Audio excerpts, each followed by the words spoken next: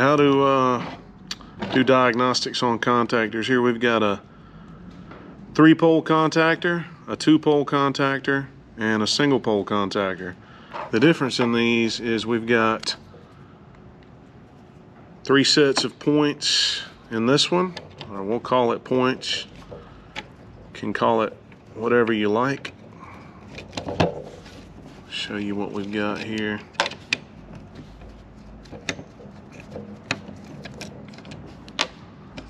So this gets voltage sent on this side.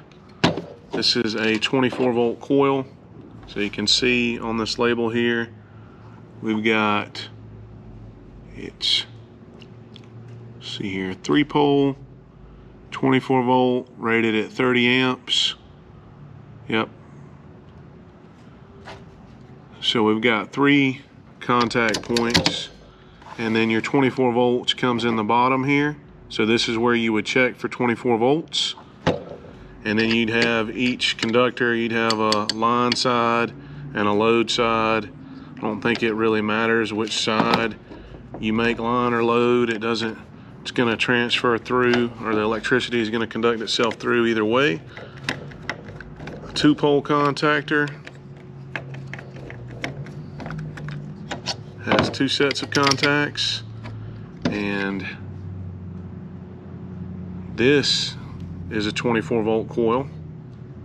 It's all your ratings on the side. So when you're checking things, make sure you see what voltage is needed for the control side, so you know what you're checking for and what it's rated for. So on this one, the low voltage, the 24 volts, is going to come in here. So this is where you would check for 24 volts. Okay. And this is a single pole contactor.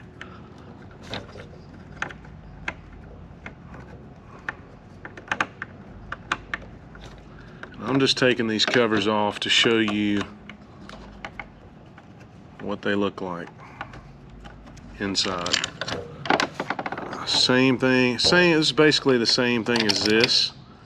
It's just single pole. This is also 24 volt coil, which means it needs 24 volts here on any of these contactors to pull this point down, this contactor in, whatever you want to call it. And then there's a metal bar here, a conductor. The power is constantly coming through here. So this does have 2 poles, but only one of them has a contactor in it, and we refer to it as a single pole contactor. I'm going to put these back together. We're going to apply some voltage to these so I can show you how they work. Alright, so we've got this contactor set up now. So if you're out in the field and you want to check a contactor, first off, you want to make sure you've got your, for what we're doing right now, make sure your voltmeter set to alternating current for voltage. If you're having an issue getting, or basically you're checking the contactor, whatever reason is, we want to make sure we've got 24 volts coming in, calling for the contactor. Okay, so that signal should be sent from whatever's controlling it. Usually it's the thermostat for residential HVAC.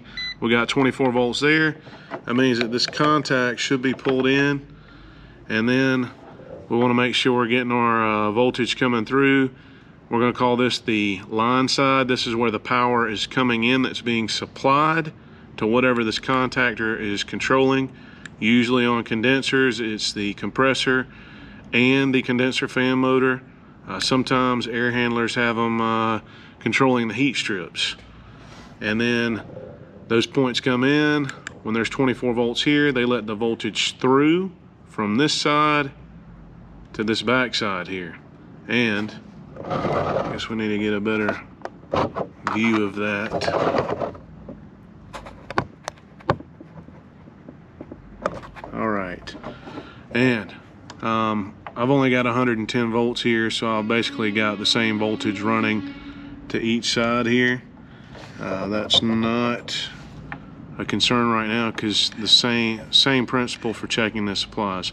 So what voltmeters do is check a difference in the voltage between the 2 points. So if we check this to ground, which ground is off screen over here, we're getting 63 volts.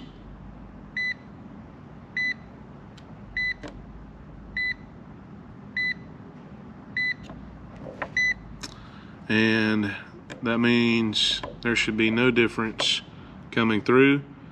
So we should have 63 volts on this side, and we should have 63 volts on this side. So there's only a 0.001 difference there. So this is a great contact in here. There's no buildup, no corrosion, nothing that's preventing the electricity from flowing through that pole.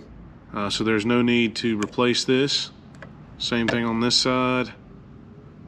Same reading. And this is a brand new contactor. So I say when you get up to about 1% of the voltage in a drop, so if this was 110 volts on this leg, if you're getting more than 1 or 2 volt drop between each side, I'd say it's either time to clean the contactor or replace it.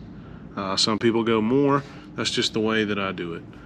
And that is how you check a contactor. And the same principle applies for the single pole and the 3-pole. You're just verifying the coil voltage is there and that there's no significant voltage drop across each pole. Sometimes I've seen on bigger commercial units, the coil will be 120 volt, 240 volt. So you'll be checking for 240 volts on the control side, or 110, or whatever that it is that the contactor specifies or the equipment manufacturer specifies. That's what you'd be checking for. Please click the subscribe button. I hope you enjoyed this video.